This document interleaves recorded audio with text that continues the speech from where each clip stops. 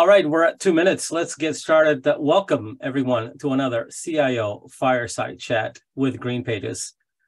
We'll be answering your questions throughout the session for those submitting through the Q&A box. You know, public cloud costs can be a significant expense for organizations that rely on cloud computing services. Public cloud providers typically charge for their services based on usage, which means can quickly add up if usage is not closely monitored or managed. To manage public cloud costs, organizations first assess their usage patterns and identify areas where they can optimize their usage. This may involve identifying underutilized resources, shutting them down, or using cost-saving measures like reserved instances, spot instances, or implementing automation tools to optimize resource allocation. GreenPages believes that customers should review their cloud usage and costs to identify trends and adjust their usage accordingly. But how do you do that? What if there was a white glove service that could impact that spend by as much as 30%? Well, that's why we're here today. Please welcome to our CIO Fireside Chat, our panelists today, Tony and Morris. Tony, Morris, welcome. Thank you. Morris, tell us a little bit about yourself, sir. I'm Morris Caen. I'm the Chief Technology Officer with Retail Control Systems. We're a point-of-sale solution provider and host a lot of our customers in the cloud for their retail technology and point-of-sale solutions. Very good. Thank you for joining us. Tony Perfilio.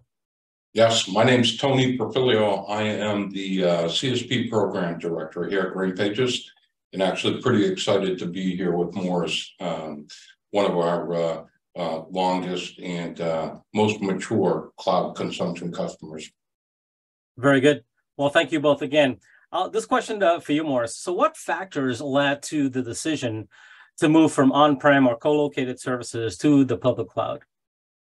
There were several things that kind of drove that process and decision-making. First was we were looking at our Tolo facility. We'd been hosting customers for about 15 years when we started looking at the cloud migration. We had some hardware that was reaching the kind of end of the hardware life cycle for us. We were going to need to make some capital expenditures there. We wanted to explore other options before kind of investing that capital in. We also have, since we host for customers all over the country, we wanted to look for options that would allow us to have different points of presence so that we could be closer to where customer stores are physically located. And then we also were looking for just ways to invest into new technology. And then we had customers and prospects that were coming to us asking about cloud hosting. So those things kind of contributed us to investigating and looking into and seeing did cloud make sense for us from a service delivery standpoint. Sure. Yeah. Mario, I'd like to also think, just bolting on to the comments that Morris, having been part of that decision-making process back in 2019, I believe it was, a lot of our customers do similar type of analysis in which, quality, speed, and price, a lot of those attributes can be improved upon by going to public cloud versus some of the limitations of a on-prem data center. Yeah. Morris, how did you arrive at the notion that going to the cloud was the best decision?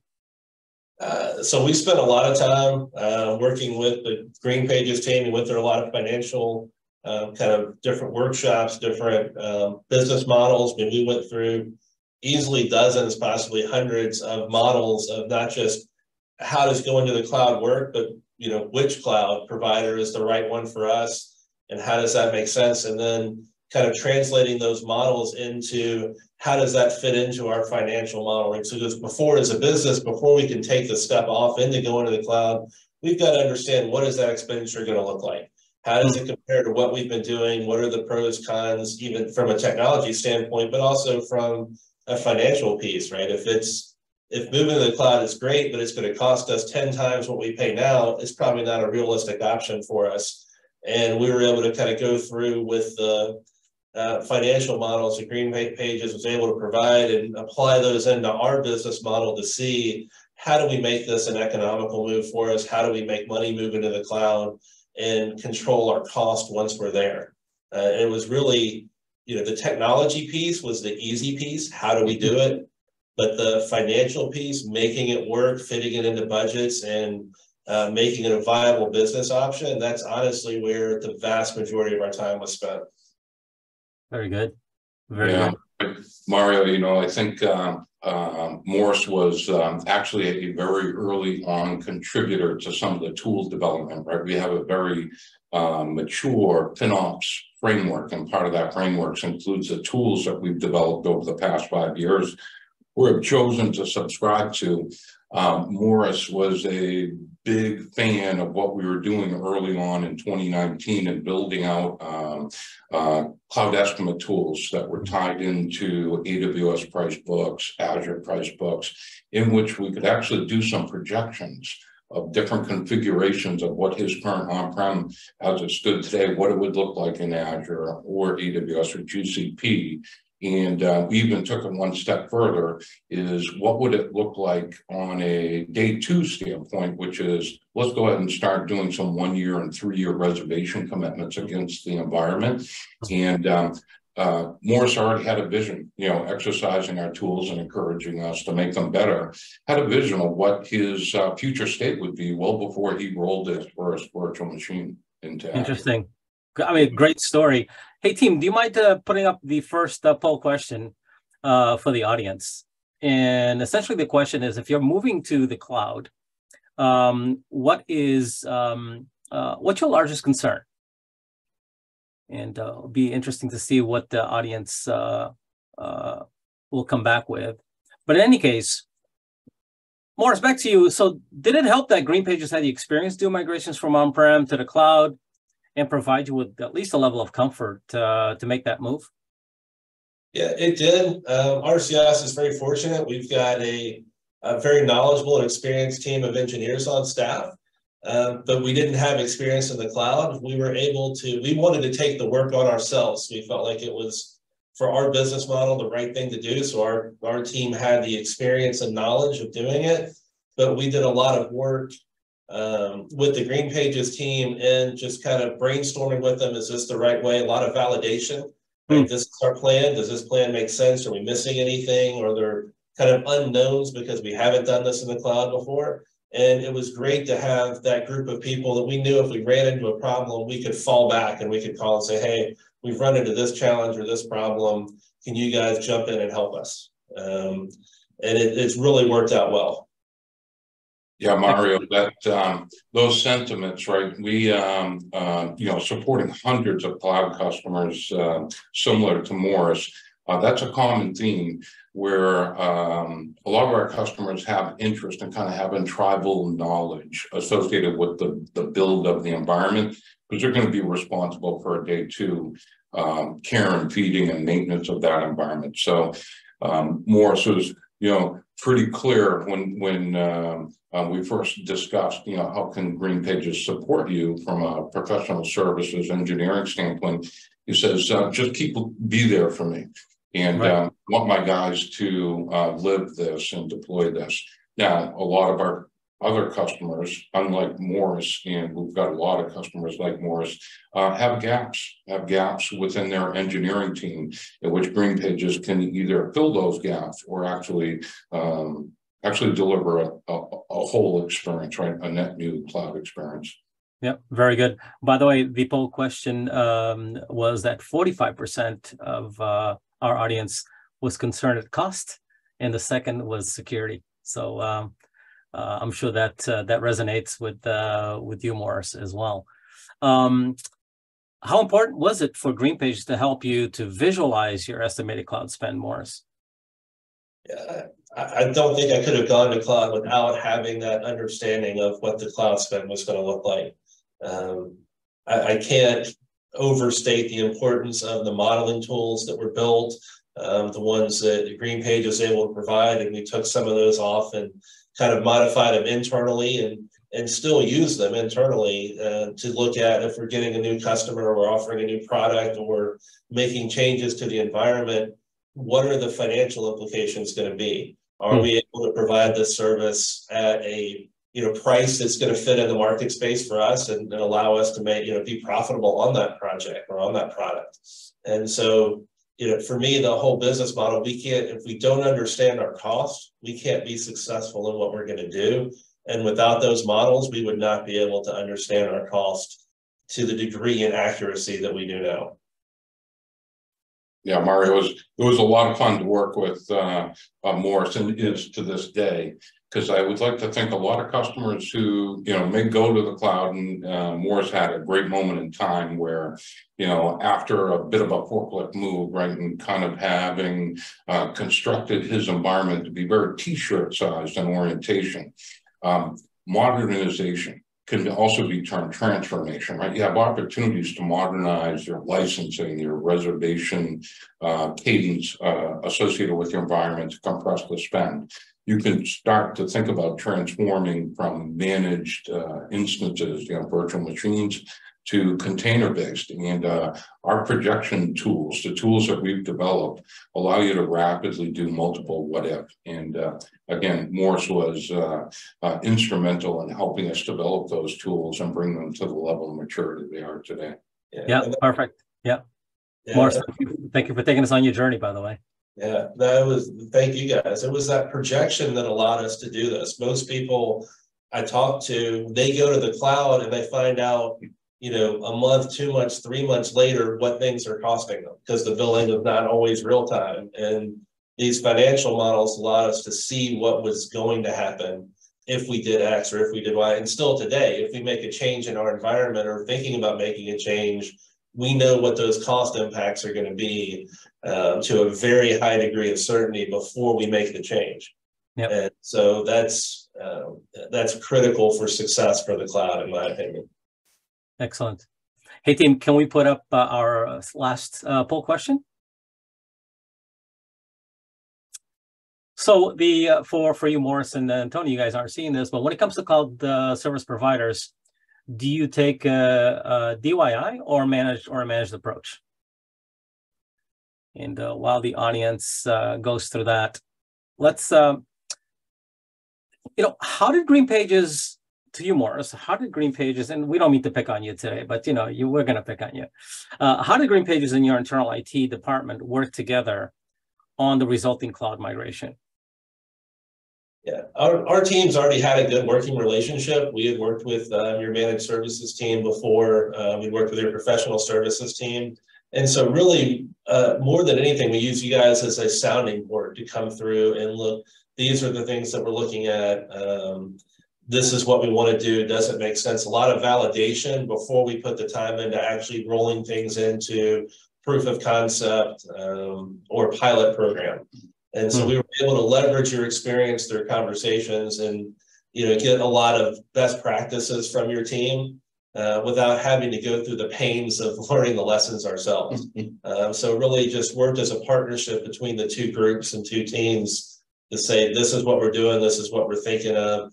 Does this make sense? And you guys would jump in and say, no, you're off course here, or you may want to think about the ramifications. If you do this now, then you're going to have this impact in 6 months or a year, and this is what it's really going to look like. You'd be better off spending some time and energy here. And really a lot of assistance as well, as not just in the cloud piece, but also around licensing. You guys were extremely helpful for us on understanding the different license models available, what the cost implications were, and how we can choose the best license models for our business for us to make sense. So, yeah. Very good. Yeah. Mario, I'd like to think in your aware as well as Morris, I think our regular cadence with the RCS team, Retail Control Systems team, we have a monthly cloud business review.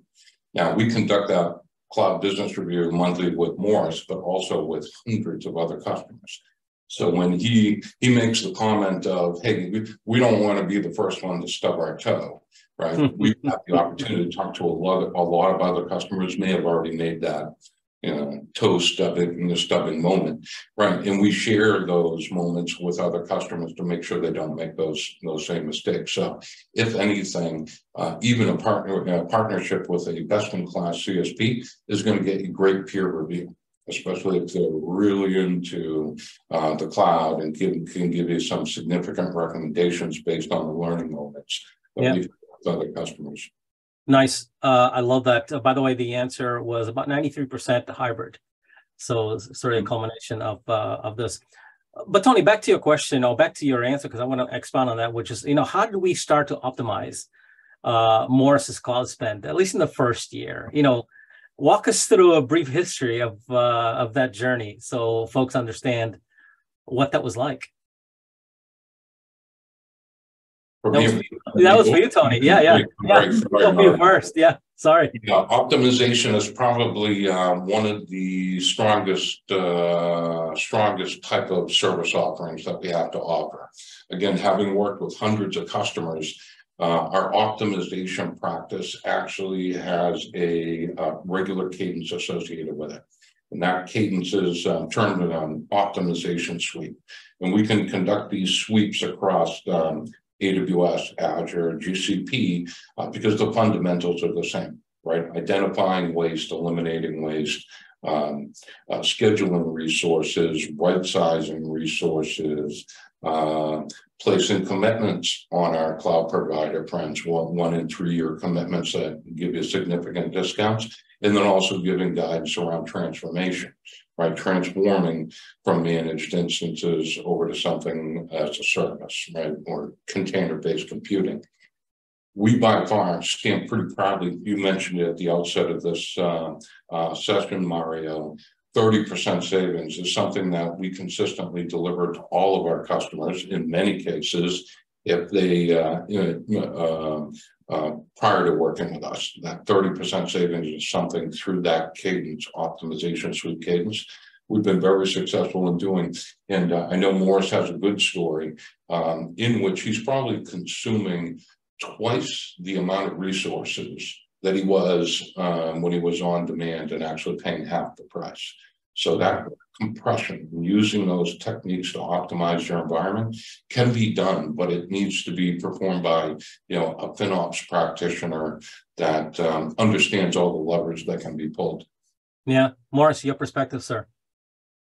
Yeah. So the monthly business reviews are great because it's something that we wouldn't be doing without that service, right? It's going to fall on somebody on the team, whether it was me or somebody else on the RCS team that wouldn't have the knowledge or expertise to walk through it. And quite honestly, probably wouldn't have the time to walk through it. So we have a 30-minute meeting to go over what was probably hours and hours of research of all of our bills, our utilization, and different areas where we can optimize our cloud spend. But even beyond that, those meetings are more beneficial than just from the spend and savings pieces. It's also a look to the future. What are we planning for the next 3 months, 6 months, 12 months? What new customers do we have coming on board? And what new technologies have we done? So the first step of our cloud migration was kind of bringing in, for moving from data center into virtual machines into the cloud. And since then, we've expanded into other areas of the cloud to offer into, development of features that we can offer to our cloud hosted customers, utilizing communication platforms, utilizing just different features within the cloud that we can take advantage of, insights, monitoring, different tools that are there to more effectively run our environment, automation that's there. There's just a whole lot. It opened up a lot more doors for us to continually improve. And that's part of what we do in those monthly meetings is to look at, what's the new technology? What are new offerings from the cloud providers? How can they help us and assist us? And your team really understands our business model. So when there's something that comes out that seems like it'd be a good fit for us, even before it hits, we're told, hey, these new features are expected to be coming out in the next few months. How does this work into your future plans? Sure. And so it's just, to me, it's even more than just a financial piece. It's the whole helping us navigate our way through cloud without having to do hours and hours of research from our side to see what are the new features and how potentially benefit us and our customers. Yeah, I just have one more follow-up comment. No, go for it. It touched on a couple of things. The first, the last thing being the cloud business reviews. We've invested a lot of calories in making that valuable to our customers. And I like to think, hearing from somebody like Morris, who's very astute, and his whole team is very astute when it comes to cloud, the fact that, they're gaining some value from it, right? There's going to be that one little thing that's shared within a cloud business review. But the second thing that muscle memory around managing reservations. And our friend Morris and his team have hundreds of them, hundreds of reservation commitments, subscription commitments around Windows Server, same thing for SQL Server, in which it can be, we have muscle memory because we're managing that type of attributes of the cloud every day, right? We're subject matter experts. To ask a very talented application engineer to do that once a month to make sure that all that reservation commitment is fully utilized is not a good use of his time. Right. And he's probably not going to be that good at it, right? So we look to think that if anything, we're filling some nice gaps, right, for very short money, making sure that your commitments on AWS or Azure or GCP are utilized. Yep. So along with our monthly reviews, Morris, how do you maintain that optimized spend month over month with Tony's team and our GreenPages FinOps capabilities? So from those monthly reviews, we typically will have action items to come back and look at. And some of the things that we've been able to do is kind of right-size VMs. So we came out of the gate, we would have rather been, overpowered than underpowered. So monitoring, looking what we're doing, understanding the reserved instances and being able to resize within the same family of VM. Same thing with like hard drives, where came in at premium SSDs. We're able to lower certain server classes to standard SSDs, but really beyond that, it's also things like one of the engineers will be working on a project and leave an unassociated hard drive sitting out there. And it's costing a couple $100 a month, and your team will pick up on that and say, hey, you've got this hard drive not associated to anything, it's not in use, do you still need it? Sometimes it's legitimate. It's something that's, backup data or reporting data that, yeah, we've got it off. It needs to be archived and held for a few months, so we're keeping it here. But it's kind of that mutual understanding, or somebody spun up a test environment and left it up there. It's been there for 3 weeks, not used. Hey, do you guys still need this? So there's, a lot of aspects that get looked at that in the day-to-day of people's everyday job, they're already full. They've already got 40+ hour work week. Having somebody else kind of come in behind us and do validation and make suggestions of how to clean up and improve has been extremely valuable for us. Very nice. So, Mario, a lot of that optimization, day 2 maintenance and care and feeding and identifying opportunities. So we're kind of blessed here at GreenPages, right?